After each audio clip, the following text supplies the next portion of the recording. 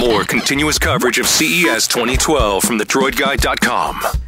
Hey, it's the Droid Guy here, and Monday at CES was a pretty big day for phone announcements, including this phone, the Samsung Galaxy Nexus, headed to Sprint. It was tipped earlier in the year that the Samsung Galaxy Nexus would also go to Sprint, and now it's official. But not only that, it's going to go to Sprint's 4G LTE network as the flagship device. As you can see, it looks mostly the same as the Verizon version of the Samsung Galaxy Nexus with the 4.65-inch screen. However, they did tap up the processor speed a little bit to a 1.5 gigahertz dual-core processor. Because this is a Google Nexus phone, there's no Sprint bloatware loaded onto this device.